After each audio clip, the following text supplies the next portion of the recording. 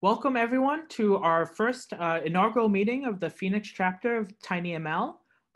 It's been a long time coming and we're really excited to have you here listening in. My name is Jayasuriya from Arizona State University and I'll act as the moderator for this session. We have a lot of exciting speakers that we'll introduce you to, including our main speaker, Mike Stanley, who will be talking about implementation considerations for machine learning at the edge of the cloud. Just a reminder, during the talks, you can use the Q&A functionality to ask questions. And at the end, we will have a Q&A where you can raise your hand and participate with further questions. So just to acknowledge our tinyML talk sponsors that make these talks and webcasts possible: Edge Impulse, Maxim Integrated, SynSense, Reality AI, and Kitso. And with that, I'm going to turn it over to Professor Andrea Spanias from Arizona State University to give us an introduction to the tinyML Phoenix chapter. Just a brief introduction for those of you who don't know Professor Spanias. He's a professor at the School of Electrical, Computer, and Energy Engineering at ASU, has done numerous works in the area of DSP and now more recently machine learning. So I'll let him take it away. Hi, everyone. Welcome to our first tinyML chapter meeting in Phoenix. I wanted to give you a little bit of the history of this. Of course, some of this discussion started through my involvement with the industry consortium that we're running at ASU. And back in 2018, in the meeting, Evgeny told me about the first Tiny Machine Learning Summit, which happened at Google in Sunnyvale. And it was a great success. I think that they've had 100+ attendees, and I think that if they had more room, they would have had probably 3 times as many. At that time also, they started there also a meetup in the Silicon Valley, and which picked up very quickly. We attended with Suren also the second Tiny Machine Learning Summit at Qualcomm the first day, and close to the San Francisco airport the second day, because they've had a lot of requests for registration and so on. So that meeting had more than 400 attendees. I think that Evgeny is going to make you aware of that. Some of the numbers that they've had in the tinyML Foundation and the summits. But we started engagement with several companies through our NSF Sensitive Consortium, and there was industry interest demonstrated in low power machine learning. Some of our engagements with the speaker we have today, Mike Stanley from NXP, had to do with embedding machine learning software on a small NXP board with sensors. So we initiated some discussions for a chapter in Phoenix late in the fall of 2019 and early in the spring of 2020, and we planned the first meeting in March 2020, which did not happen because of the COVID-19 crisis. And you can see Evgeny and Pete Warden in the picture. Before they were the organizers, and they launched the tinyML Foundation and the first meeting chairs. Let's go to the next slide. So we formed a chapter steering committee. Suren, who you met, Steve Whalley, many of you know him from his involvement in MEMS and sensors. Mike Stanley just retired from NXP, but still active and working with our center, and he's going to give you the talk today. Margaret Kniffen from NXP, Claire Jankowski from Intel, and myself. And so this is our steering committee, and we would like to get more involvement, and we really would welcome more involvement from industry, because this is about industry and machine learning. So I think this is my last slide, and I can turn it to Evgeny to give you a little bit of the history of the tinyML Foundation.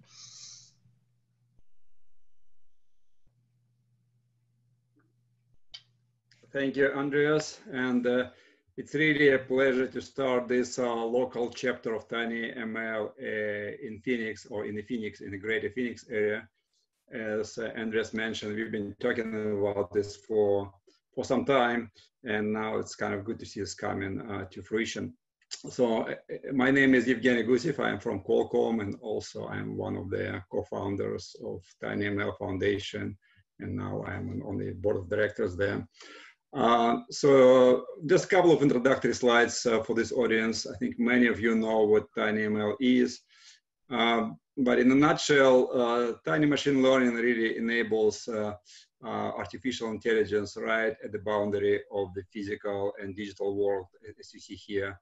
So on one hand, you have analog world with a lot of data coming from sensors and other type of devices, and then this information is getting converted into the digital, and then the tinyML actually does all this information collection and digestion at the very edge of the physical world and the digital world. And it has a lot of benefits, like it's the most energy efficient way of compute, of AI compute. It's secure by design. It has no issues with connectivity, and it's very fast and best latency. And the reason why we're excited about this, actually, before we go there, yeah, Suren, if you click on the definition, that's basically what I said. Next page is same kind of definition, but in words. So I think we define tinyML very broadly as a combination of architectures, tools, techniques, and approaches that can do on-device analytics for all kind of variety modalities, sensing modalities like vision, audio, motion, chemical. But the key here that all this happens at extremely low power, like less than milliwatt or less. And because of this, it has a lot of applications as shown on the next slide. And that's why we are very bullish about tinyML, because tinyML now is already in many, many applications.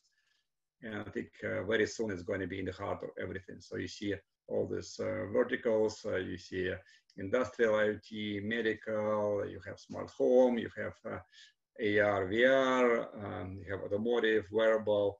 So tinyML is already in many of these applications, and it will be everywhere, because again, that's where the physical world, that's where the data meets the analytics, the intelligent world. And there will be a lot of applications. We are very excited about this. So, and we realized this and we recognize this vision about a year and a half ago, and that's how this foundation started. So it started as a non-profit organization with the mission really to promote ecosystem development and technology deployment of tinyML across the globe, across different verticals, across different disciplines. And here you see just some numbers. So since then, in a year, the community has grown to more than 3,000 people. As of today, it's actually 3,200 people, and there are 23 groups in 17 countries. And the Phoenix group has already quite significant size. It's over 100 people, and it keeps growing. So that's quite exciting. And again, the message here, very fast growth because of the demand in this type of technology, and it's everywhere, and it's global.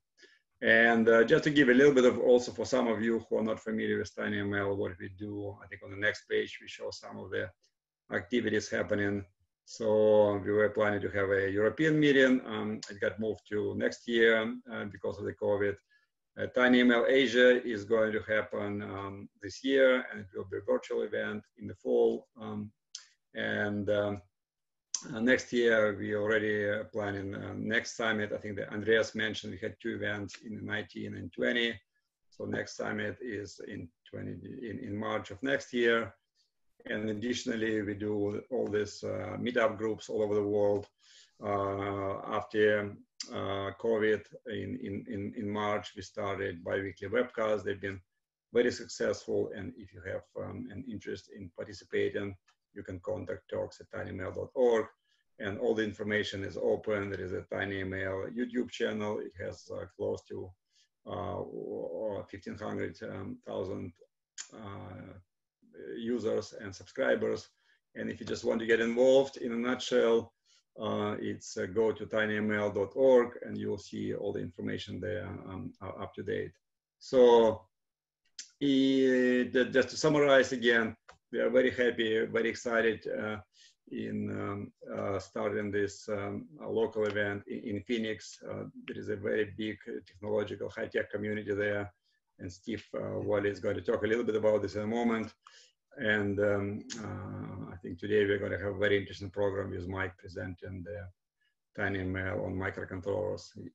Again, very exciting time to be, and we look forward to working with this group and make it successful. Great. Thank you, Evgeny. Without further ado, I'm going to introduce Steve Whalley. Steve Whalley is the CEO for Strategic World Ventures. Many of you know him. He's been very active here in the Valley and works a lot with several companies and as well as with MEMS and sensors technology. Steve? Thanks, Ryan. I think as people have said, I have a strong interest in MEMS and sensors, having worked at Intel for 5 or 6 years while I was there, just that my last few years at Intel before I pseudo-retired, and then failing miserably at retirement. But I love MEMS and sensors, and obviously sensors play a big part of the edge computing world today. And with Professor Spanias and others in Sensip, we've been involved in the machine learning side of sensors in the Valley for some time. Obviously with big companies like NXP, onsemi, Microchip, Intel, etc., plus some of the ecosystem partners. This is definitely a hotbed for sensor activity and therefore machine learning activity, and tinyML as a natural extension to that as we move into more edge and low power computing. So why do we want a Phoenix chapter? Well, because of that activity, we really want to get the word out in the Valley. And, you know, we're talking about Phoenix, but, you know, this could extend to Tucson. We may have a Tucson chapter eventually, maybe even a Flagstaff chapter. But for now, let's get it going with Phoenix and pull people in from the rest of the state. But it's really about getting the information out about tinyML. There's a plethora of information that goes on in some of the tinyML webinars that are almost every 2 weeks now on a worldwide basis. We'll be doing more that pertain locally to Phoenix and Arizona. We'll do training. Part of the session that Mike's going to do today is a general training session. And it's all about evangelism, getting the word out. How do we scale? How do we understand what's going on? Who are the partners, etc., that we can team up with, both in Arizona and in states beyond and even the world. We do need your help. So if you're interested in serving on the steering committee, just let us know that via the emails and information details we'll give you later on. We're definitely looking for speakers and topics.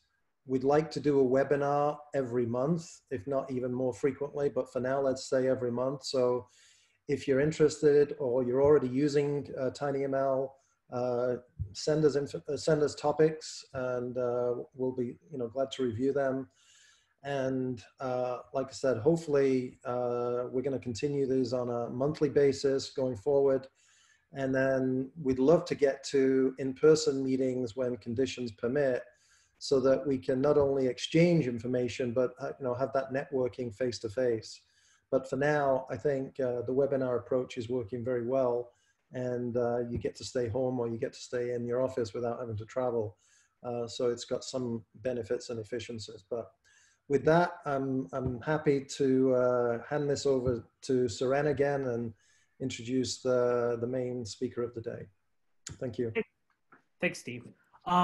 Yes, great. So on to the main part of this webinar. So today we have a talk by Mike Stanley on implementation considerations for machine learning at the edge of the cloud. Mike was formerly at NXP, is now doing a lot of things with the ASU Sensip group and also with the Tiny Machine Learning community. Just a logistical note, if you have questions during the presentation, Mike is okay with you asking them during the presentation. And if you write it in the Q&A functionality via Zoom, I can periodically chime in to ask these questions as the talk, or you can wait till the end where we'll have the Q&A section to ask your questions. So please use the Q&A functionality. And with that, I'll hand it over to Mike. Thank you, Suren. And as Søren said, we're certainly open to having questions posed during the course of the presentation. I'm going to be talking about a topic that I've worked in for a number of years before leaving NXP, and it's near and dear to my heart. So I welcome the chance to have a conversation. I also want to give a shout out to my friends at NXP. We've reused a lot of material here that was developed while I was at NXP, a lot of the training material. And also, I want to note that a lot of this was presented at the Sensors and Machine Learning Symposium last November that was hosted by SenSIP, which is the consortium at ASU. Having said that, let me go ahead and get started. And what I want to do is a set of context. While I was at NXP for my last 18 months before I retired, I was leading a team that was essentially targeting embedded machine learning applications. And what we were doing is we were putting together a platform that we could hand to our customers where the machine learning engine was pre-implemented. And all they would have to do is essentially collect their data, train their model, and then download the model back to the platform. The idea was that they could take that machine learning component and treat it as a subcomponent into a larger system. We're trying to make machine learning a easily reusable technology, something that is in everybody's toolbox in terms of things that they can work on. So that was our goal. We're focusing on enablement. And if you look at the markets where that kind of thing was applicable, machine, home, building condition monitoring, those are very big markets. White goods, smart home. Interestingly enough, a lot of the customers that we're talking to were people who were making washing machines and dryers and things like that. In addition, you're going to find that, and Søren, I'm having a little bit of trouble proceeding here, so if I get stalled, I'll ask for some help. Environmental monitoring is another one we talked about, home security systems, smart locks. Really what I want to try to get at is machine learning is a tool that you can use in many, many products today. And again, we were working on embedded machine learning enablement. Now, what you're going to find is that actually involves a lot more than just the algorithms. We tend to focus on algorithms. When you pick up a machine learning book, it's heavy on algorithms. You know, you're going to learn all about TensorFlow, or you're going to learn all about scikit-learn or whatever technology that you're using, but they don't talk about what you actually have to do to take those techniques and actually apply them in the field. So the next half hour or 40 minutes, that's what we're going to be focused on is all the stuff that wraps around that. Because what I found in my time at Motorola is the actual machine learning component of it, of what we were working on, was maybe only 10 to 15% of our daily lives. Most of our lives was involved in all the stuff that wraps around it, which is every bit as important because you can't do the job without it. So I'll be talking about machine learning as we go through here, but I'll also be talking about all the things that are peripheral to that you need to actually make a working system. To put things in context, let's just take a look at the design flow that I'm showing here. This is actually a design flow that I used to put together a demo a couple years back. And the idea here was I wanted to implement a virtual keyboard on the back of my laptop. So if I tapped on a particular location on my keyboard or on the back of the laptop, it would act as if it was a key. So I wanted to differentiate different locations on that laptop. And the way we started out was we had a development board, which was literally mounted to the laptop. And you see it here. And on that development board, we would have a small data logger application. And we could essentially dial into that board from our PC, and we could collect data corresponding with the various events that we wanted to use to train our algorithm. That data ended up in a standard comma delimited format, .csv format that most of us in this area are used to seeing every day. And you can load these things up into Excel and view them there if you want to. And then you see the various steps in the process here. The first thing we typically do is we'll extract features from that raw data. And then in this case, I needed to do some feature isolation or filtering because I'm trying to isolate the tap events. So I'll put a threshold in there, run a small filter, and pull out just the portions or just the lines in those .csv files that correspond to the events I'm interested in. Then I've got to focus on feature selection. What features do I want? And you'll notice here I'm talking about more traditional machine learning. So if this was a deep learning model, I'd be talking about an algorithm that's likely to learn its own features. But with the types of algorithms I was using, and I'll get more to that here in a minute, I really was doing my own feature engineering. Once I've got those features, I would generate a model, and I was using OpenCV to generate my models. Now that could be any type of machine learning library there. We happen to settle on OpenCV because I had asked our team at NXP to go away and to do an evaluation. And the central machine learning organization did an evaluation at my request, and they were looking at a lot of different factors. They were looking at portability. They were looking at the numbers of algorithms that were available. They were looking at memory size and so forth. And they eventually settled on OpenCV as having a nice ability for us to model using a lot of different algorithms without restricting ourselves, and it was a very nice framework for us to use. So what we did is we actually ported OpenCV to the microcontroller that we were using. Now the nice thing about OpenCV was we could run those models on our laptops, we could run OpenCV models in the cloud, or we could run them on the MCU. And that turns out to be really important for a scalable type of solution. Now once you've got your model, OpenCV can essentially write that model in an XML format that we could deploy to the cloud, or our scripts also generated .h and .cpp files that we could drop right back into the same embedded framework that you see here, where we could essentially recompile an updated version of our data logger application, and we could field that new model on exactly the same hardware that we used to do our initial data collection. So, you know, that's the flow that we were working to in terms of how we were going about implementing machine learning.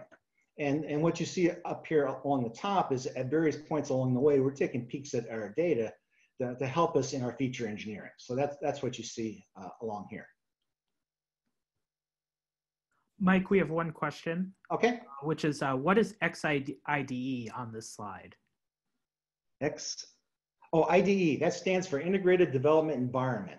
So typically for any type of embedded platform, regardless of which vendor that you're getting your platform from, there'll be some type of development system that you can use to do C and C++ development. And the particular development at NXP was Eclipse-based, which many of us are used to. So essentially, it's just a wrapper around standard open source tools for doing C and C++ development. And then you can download from that IDE to the board.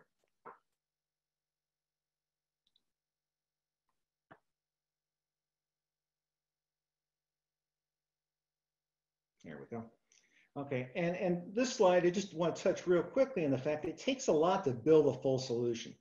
Again, we tend to focus on just the machine learning aspects of it, but you also need to be aware of a lot of things. You need to be aware of your platform. What kind of microcontroller or microprocessor are you going to be using? What kind of communications are involved? What type of sensors do you need to solve the problem that you're trying to solve? Do you have the drivers necessary to do this? Have you considered security? If you're building an application that's going to be connected to the web, you better be considering security. Data visualization, open source tools. Well, you can see the list here. And I'm going to be going through those as we go through the rest of these slides.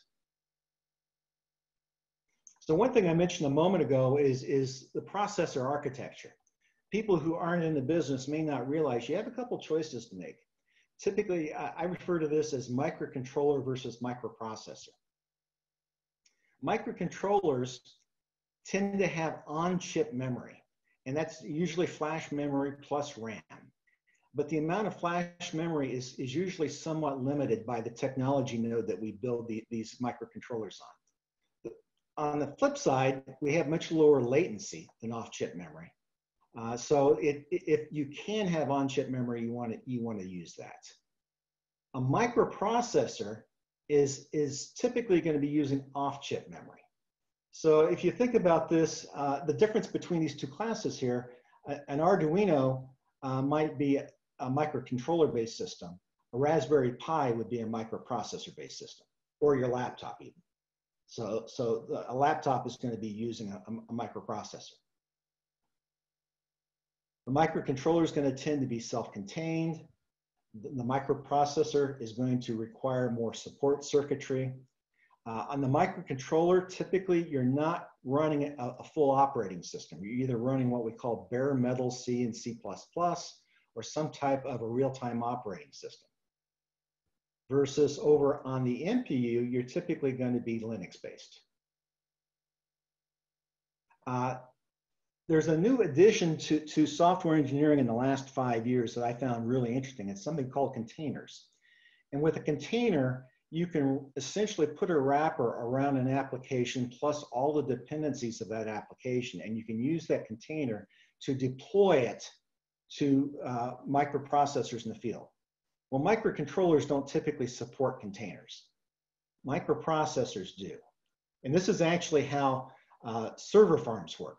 Is that, the server farms have the ability to create a container and very easily deploy it to lots of servers in the farm.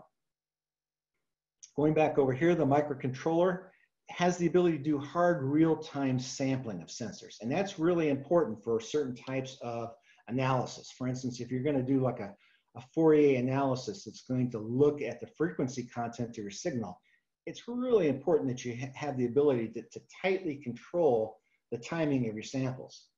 You typically don't have that level of control on a microprocessor. You can get close, but it's not going to be all the way there.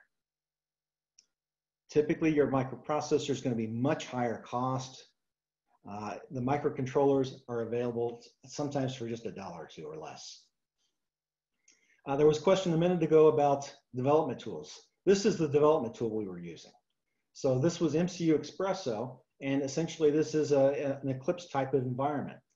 So it makes it very easy to develop your code in a nice, modern software environment. Typically, the choice of an embedded IDE is going to be driven by your choice of an MCU. You'll find that for any given family of MCUs, there might be a selection of 3 to 5 different tools that are available to you. So you're not going to necessarily be limited to one tool, but you'll be limited to a subset. MCU language support usually involves assembler, C and C++. Software support at the NPU level is much more extensive. Anything you can do in Linux, you can do in an NPU. So conceivably, you could even run Python in an NPU. You're not going to do that on a microcontroller.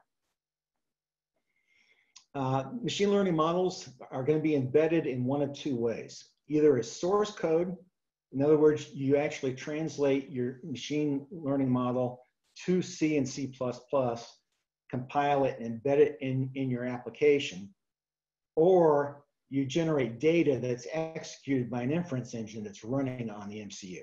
Both are perfectly valid approaches, and I've seen and done both.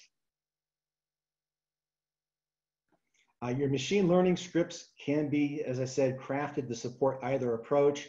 I typically run my stuff within a Jupyter environment, and we'll talk about that briefly here in a moment. Since you're writing the code, it's easy to go with either approach.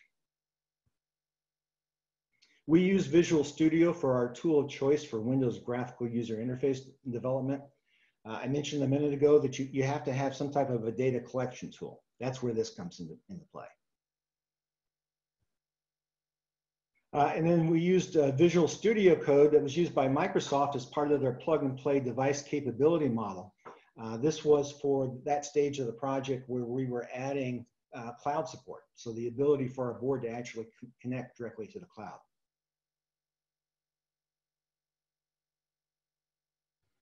Open source tools is probably, whoop, there we go, thank you.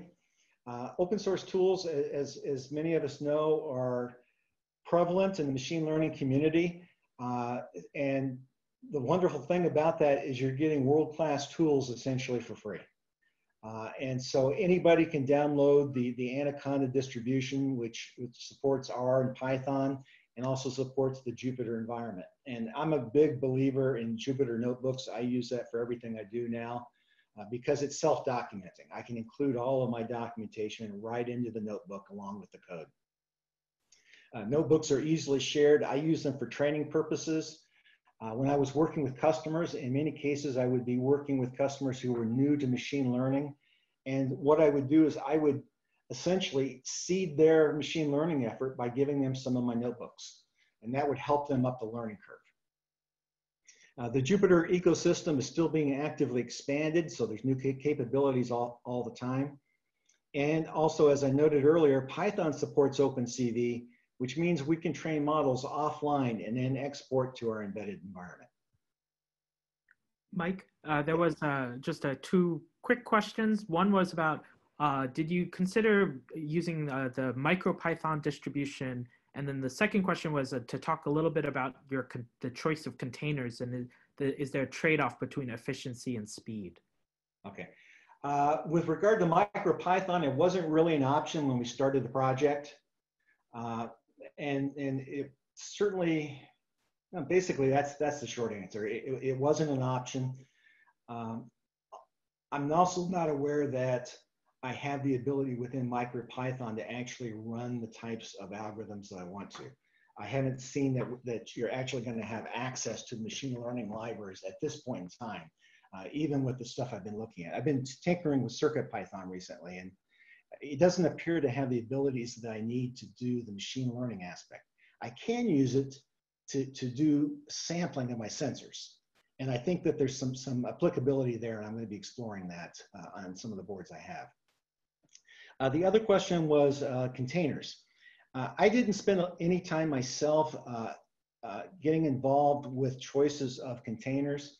A sister project within the same business group I was working with was working with the ability to containerize the Amazon voice recognition system. So they were making heavy use of it, but I couldn't really comment beyond that. But for an MCU, typically containers simply aren't an option.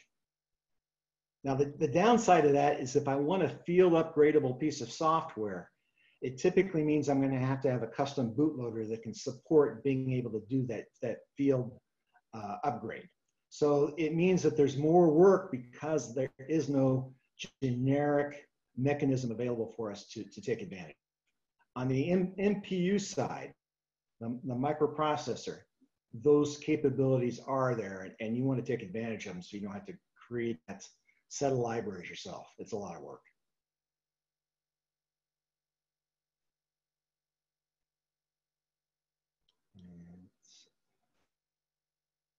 Can you take me to the next page there, sir? Thank you.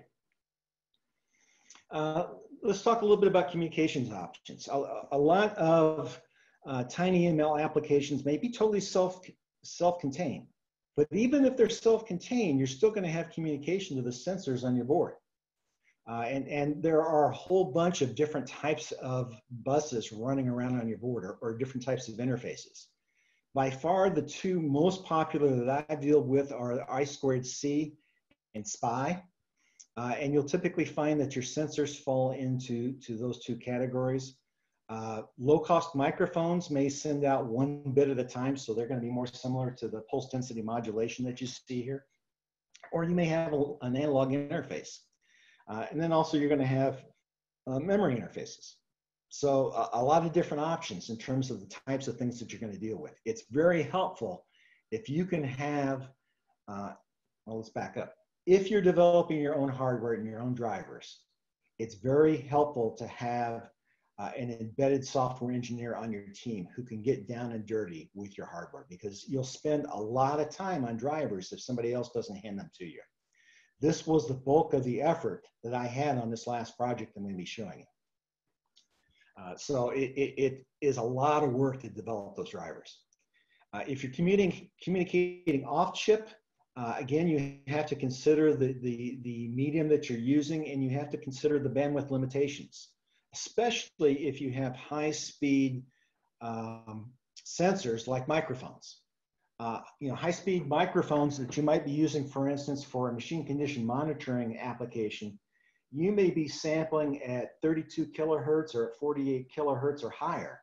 That's a huge amount of data to move across. And typically you may be having to deal with direct memory interface or DMA on your MCU to move that data across. So you need somebody who's aware of those types of interfaces and deal with it. Once you get off board, you've got to make sure that you've got the bandwidth to convey that information. Typically, the more data that you're moving, the more issues you're going to have with regard to reliability and having to deal with those types of issues.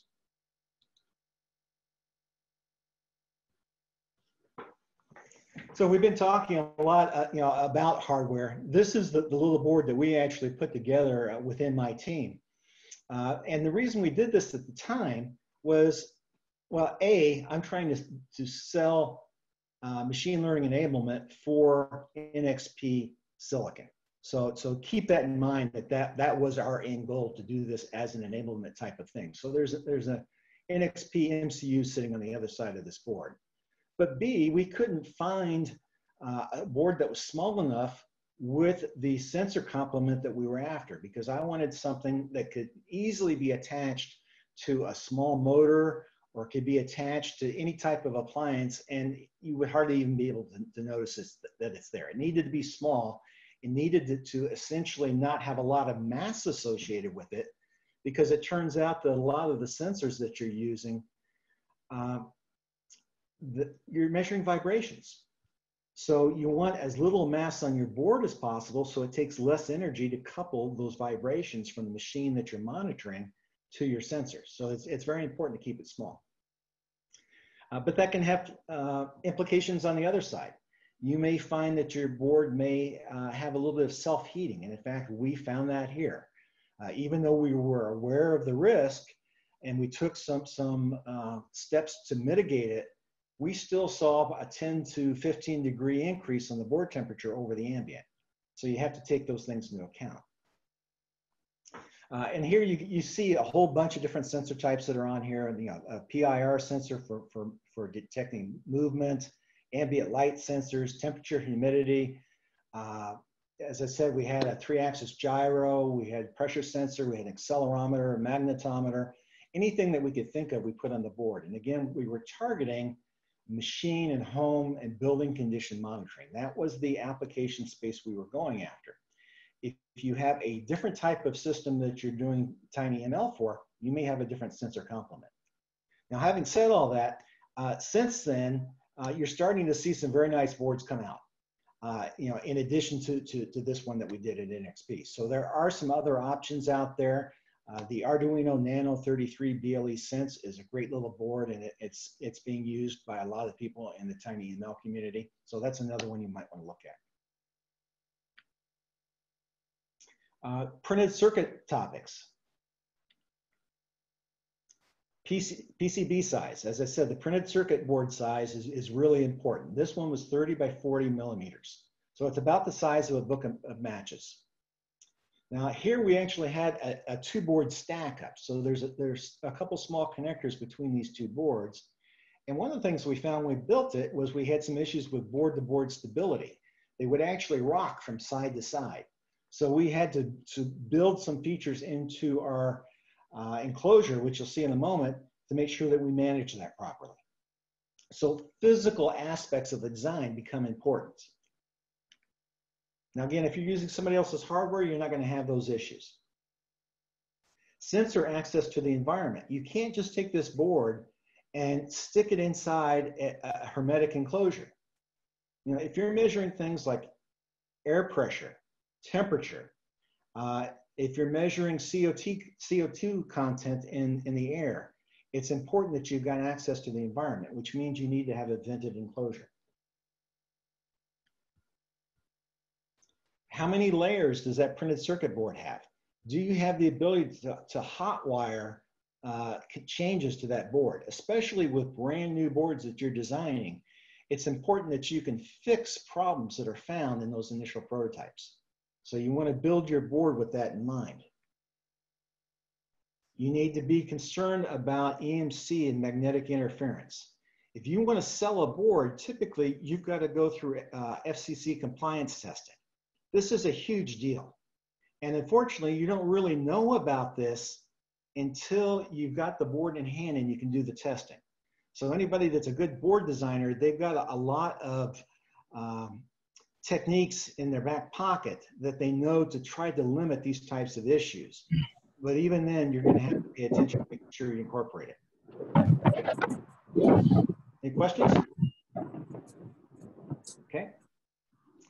Ease of enclosure. How easy is that to put into an enclosure?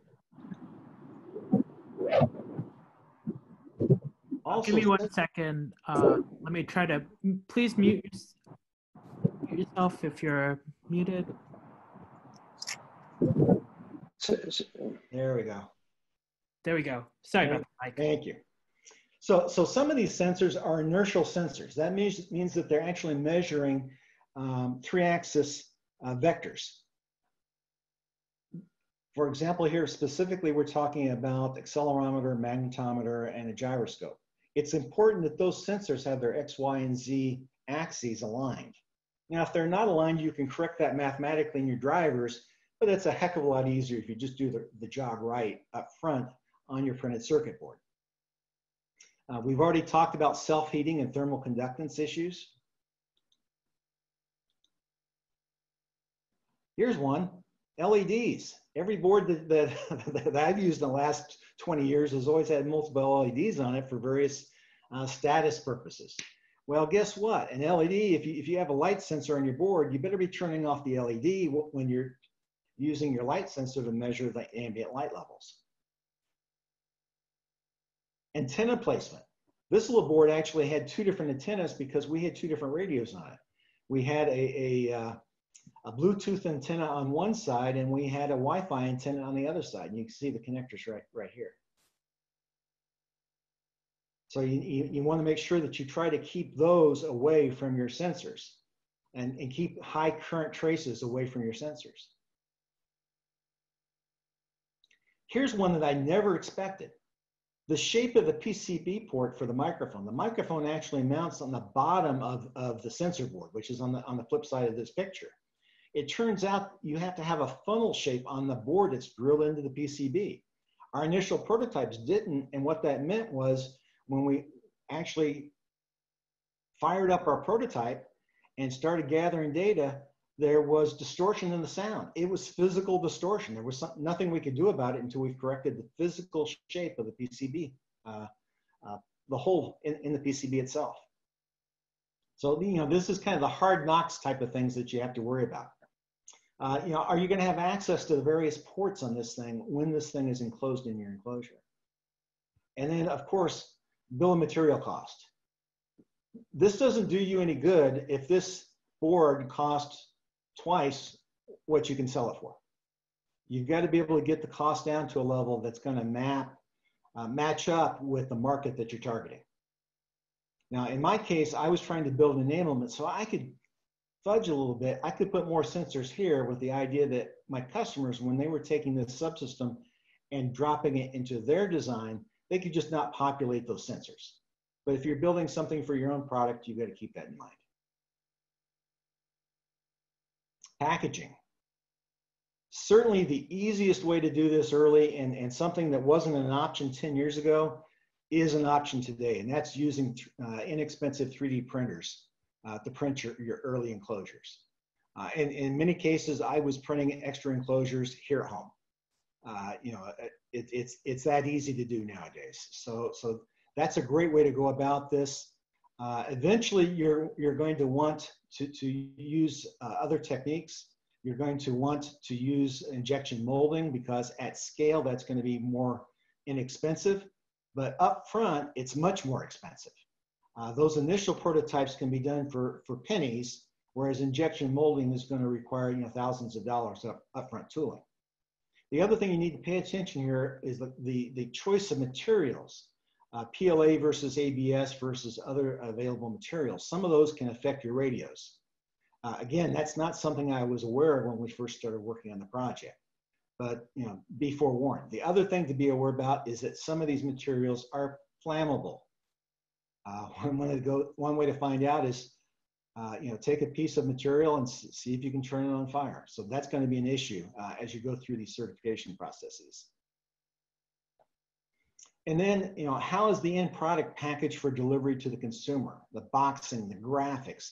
You need to make it pretty for any type of a system that people are actually going to be seeing as part of the product. Now, if it's hidden away, who cares? But if it's visible, you need to make sure it's attractive. And in my case, because I'm doing enablement, what does the out-of-box experience look like? When I send a development system to a customer, how easy is it for them to get a machine learning algorithm up and running once they open that box? I want to make it as easy as possible. And the target we used to have is 5 to 10 minutes. So we wanted that to be that easy for them to actually get something up and running. Security, another issue. Machine learning, you're going to hear two different subclasses of topics here. One is using machine learning to implement security for fraud detection, intrusion detection, and so forth. I'm not talking about that here. I'm talking about security for machine learning.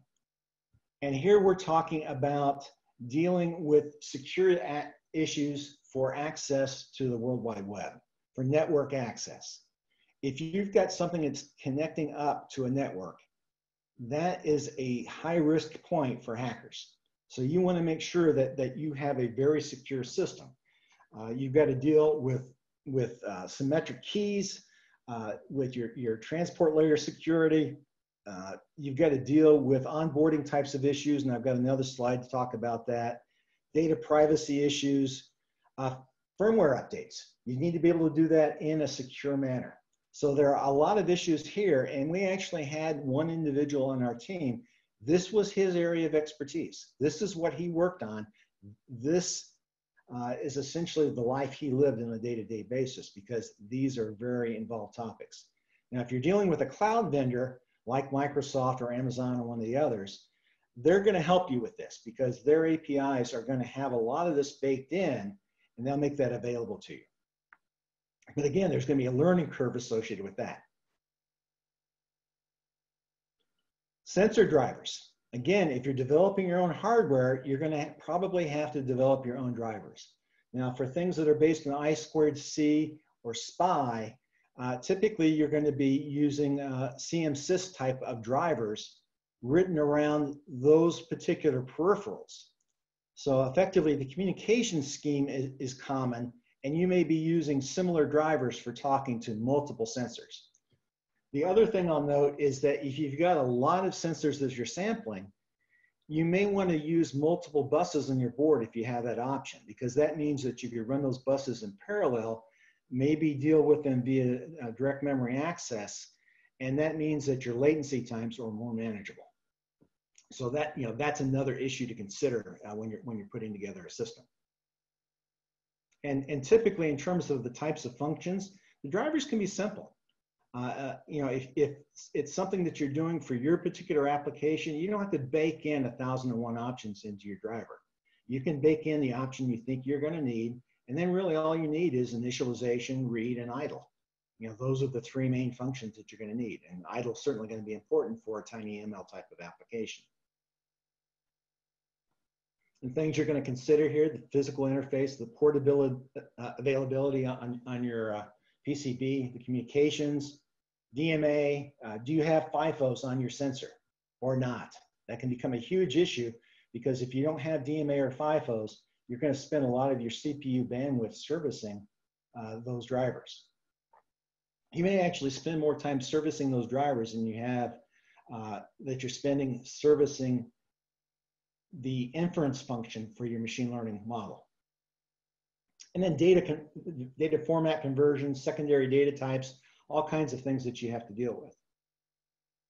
QA topics, I'm not going to go through these in detail.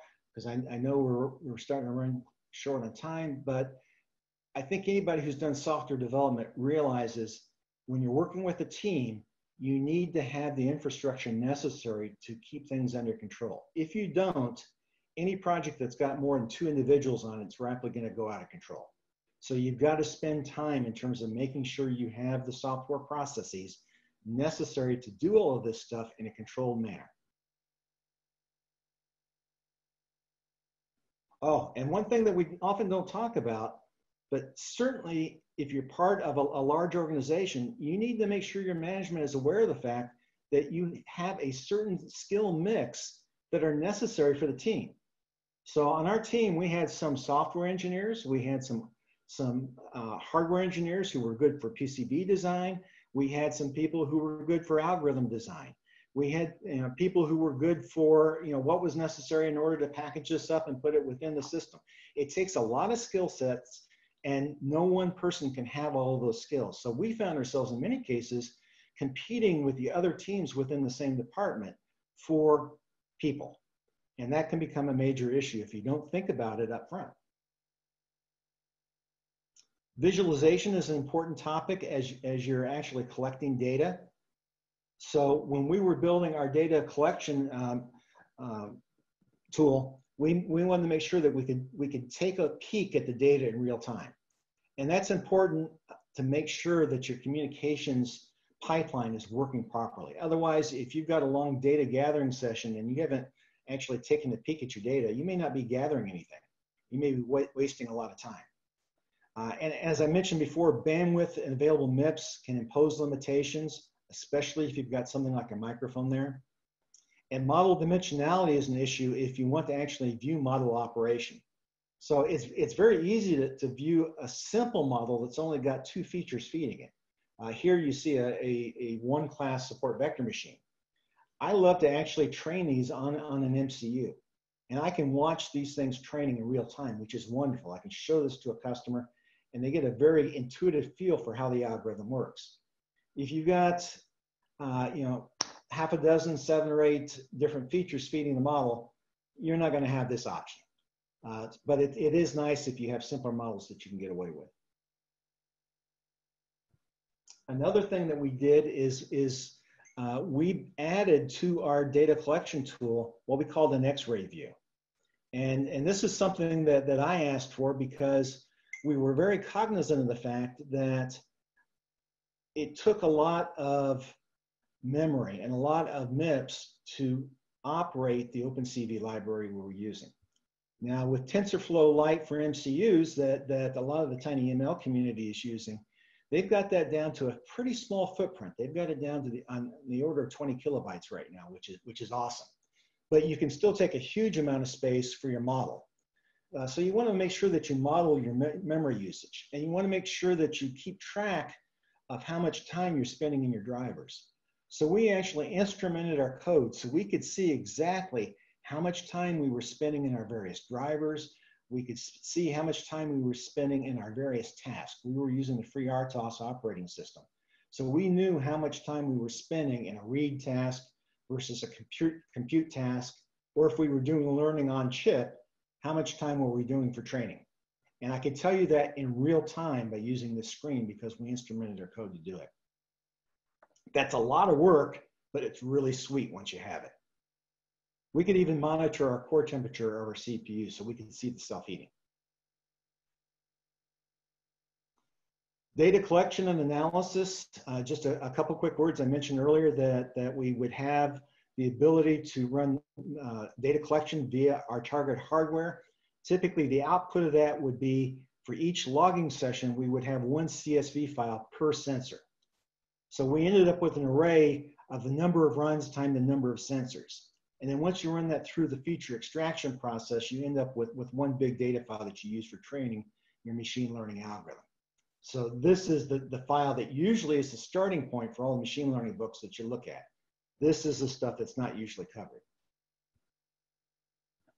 And just as a side effect, I typically use a rolling window here so that I get more features for training from 60 seconds worth of data. And by the way, for a lot of algorithms, I can get a working model with only a minute's worth of data. Now, it's not going to be something that's going to be robust over time, but for demonstrating the concepts, it works great.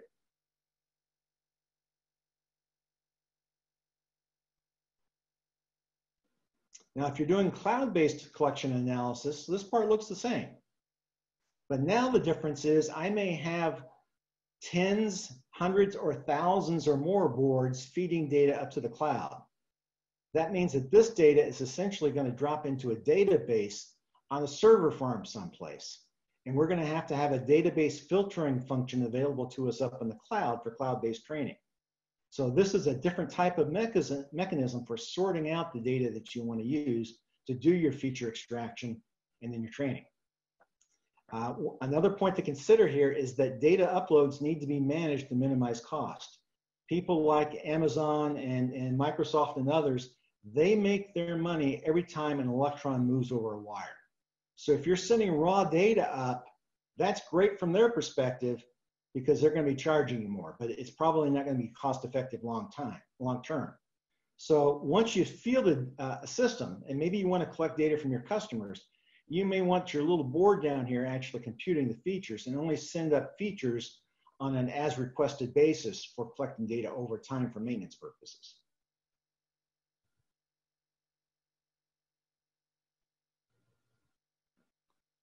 Feature engineering, as I mentioned, this is something that you have to spend a lot of time on if you're doing classical machine learning. It's a whole topic unto itself, so I won't go into it here. But this was an example of the case where I was trying to detect those taps in the back of the keyboard. And I ended up with some pretty nice features for being able to separate out different locations on the back of that laptop. So it actually worked out pretty well.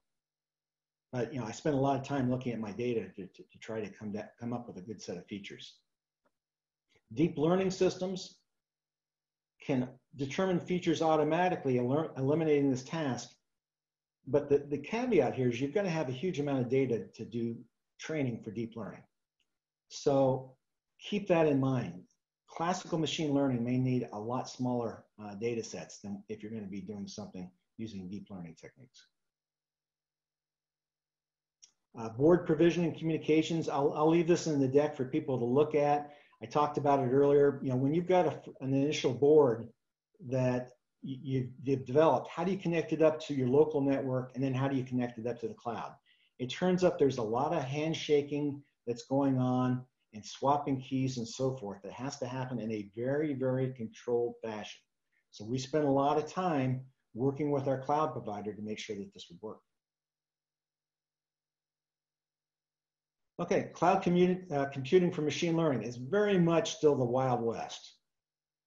Everybody's got their own cloud-based services. There is a lot of overlap between them, but in a lot of cases, the APIs for IoT device access for streaming data aren't standardized. They're usually going to focus on MQTT and RESTful interfaces. So if you understand those, you'll be able to pick it up. But actually having one interface that worked across all of these different cloud providers, at least up until when I left back in November, that wasn't really an option for us. So they were still evolving.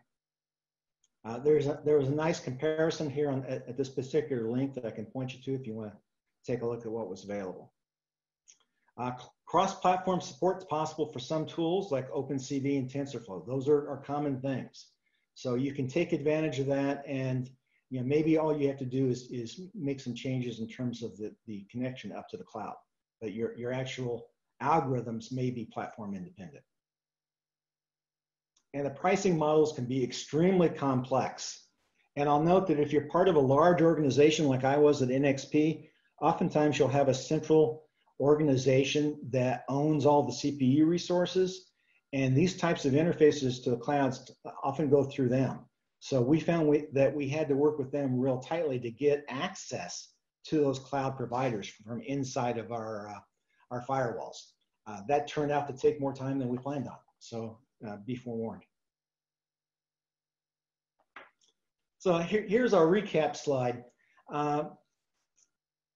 Just touching on the high level topics again. You have to consider your hardware. You have both from a board perspective, as well as your embedded IDE or software development environment. You need to have some type of a data collection tool available to you. If somebody's not handing you a board and a data collection tool, you're going to have to develop your own. That takes time to do that. One thing I didn't mention, we actually worked with some third-party vendors. One of them is now our sponsor here for tinyML.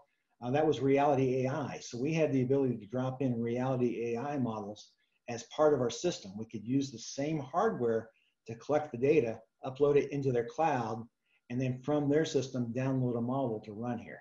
And the intention was to be able to do that with multiple vendors. So, you know, that was a very nice option because a lot of your customers don't want to take the time to become machine learning experts.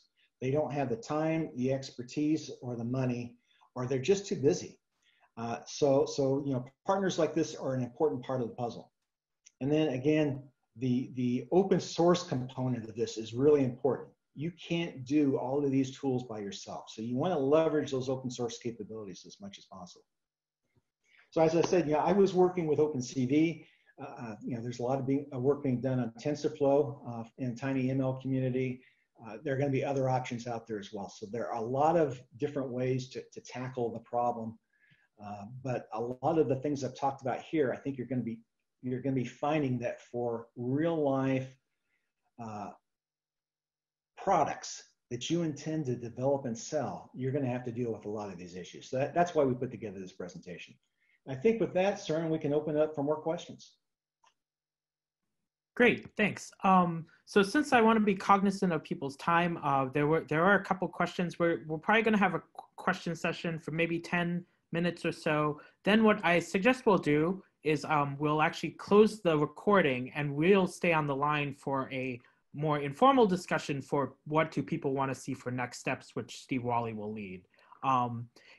In the meantime, I'm going to open a poll that you can provide feedback on the presentation, and that kind of helps us gauge what people want to are interested in and what they would like to see. So go ahead and answer that poll. In the meantime, I'll ask a couple of these questions, Mike. Okay, I have a question for you first, Søren. Do I get to rank myself here? Because I've got a poll on my screen.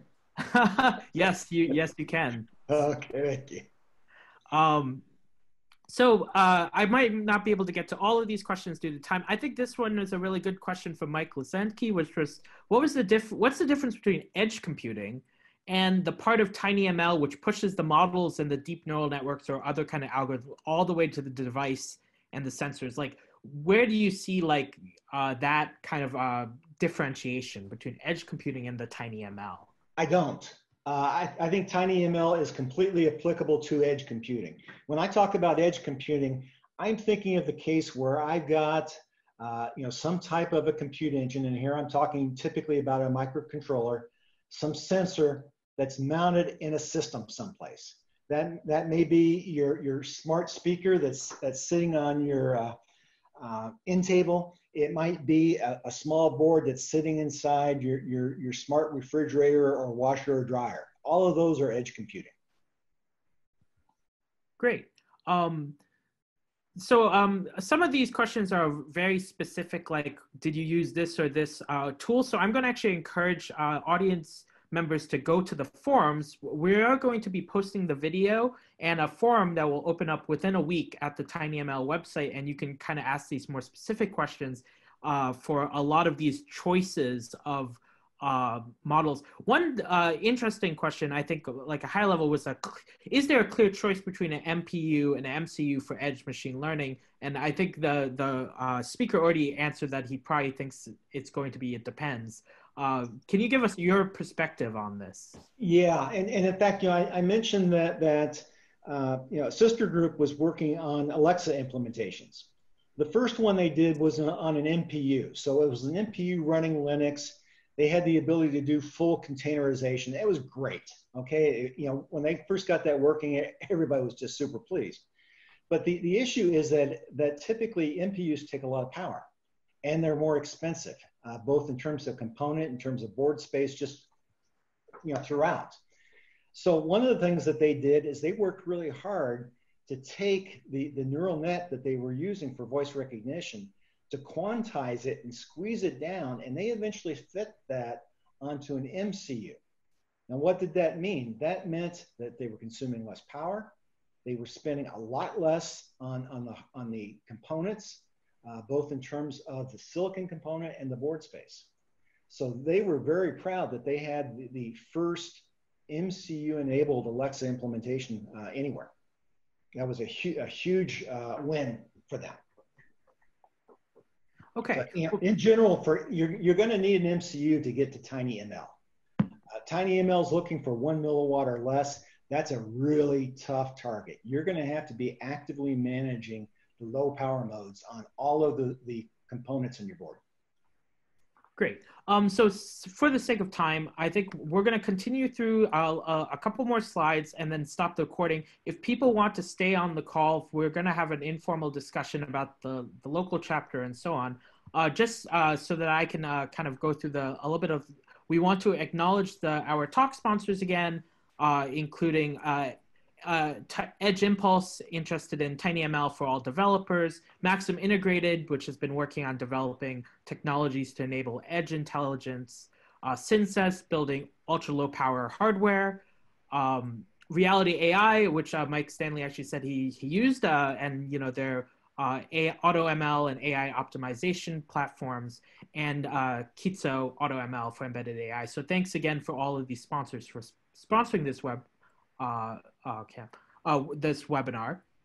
I'll kind of end with to get in touch with us, and you can join our meetup group. You can also join at this via social media, LinkedIn, Twitter. You can find out more. But definitely join this meetup group, because that meetup group has information about the events, the webinars, and the registration links to sign up via Zoom.